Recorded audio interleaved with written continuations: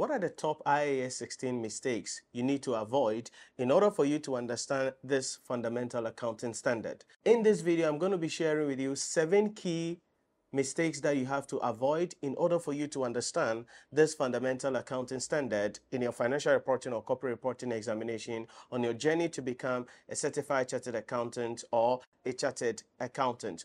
Remember that IAS 16 is one of the fundamental accounting standards that you need to know about if you are going into the examination for any financial reporting or corporate reporting exam. But there are various mistakes that students ignore, that they don't pay attention to, and irrespective of the number of questions you solve, some of these mistakes still linger around and it ends up affecting you in the examination. And so I'm sharing with you 7 key mistakes that you need to avoid and explain the concepts to you so you can go to the exam or write the exam with confidence and pass the examination. Mistake number 1 is incorrect initial measurement. Many students miss the initial measurement of the asset.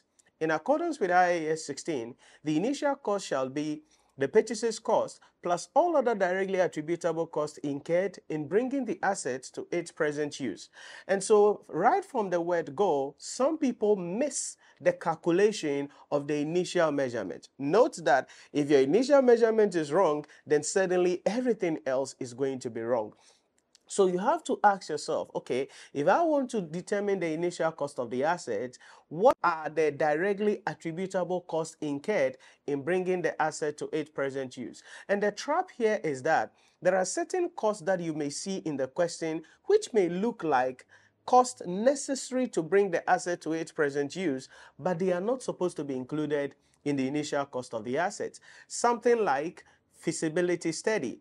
Feasibility study for the construction of an office building is an expenses, must be written off in the profit or loss account for the year that it is incurred.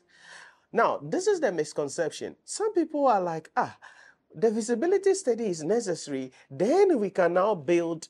And so in that case, let's include in the initial cost of the head office the feasibility study. No, feasibility study is like research expenses. And in accordance with IAS 38, all research expenses must be written off in the profit or loss account in the year that they are incurred.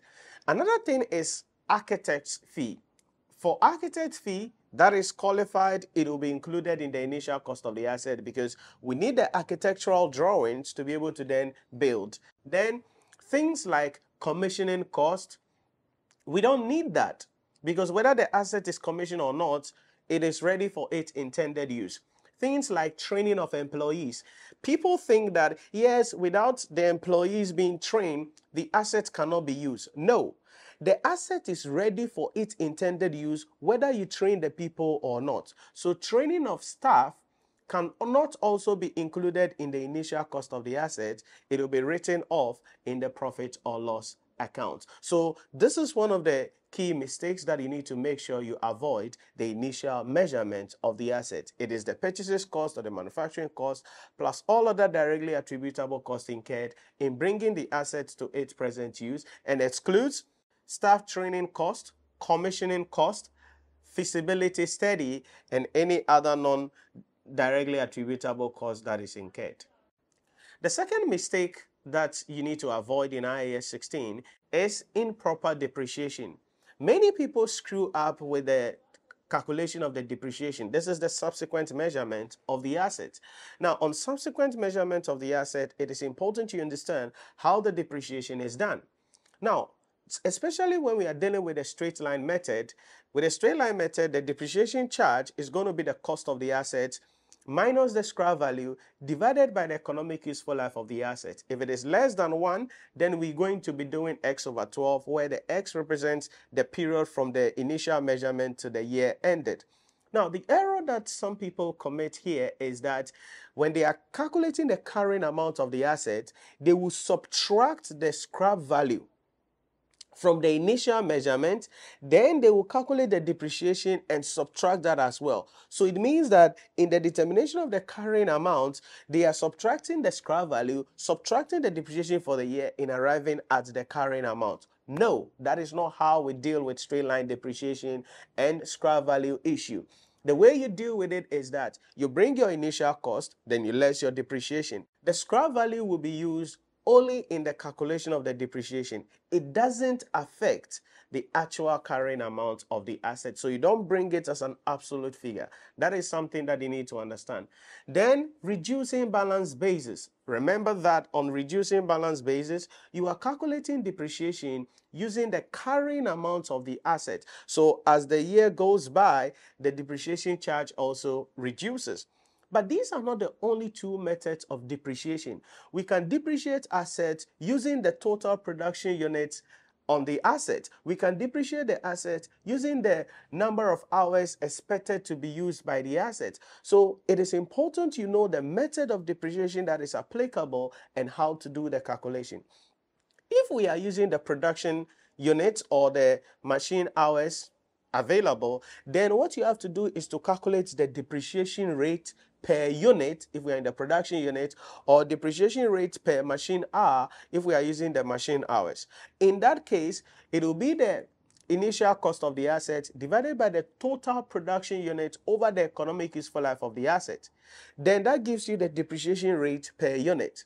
Once you have the depreciation rate per unit, you can now multiply that by the units produced for the year ended under review to be able to get your depreciation figure. So these are a number of things that we need to understand when it comes to dealing with the methods of depreciation on the subsequent measurement of the asset. The third error that you need to avoid is misjudging the residual value of the asset and the economic useful life of the asset.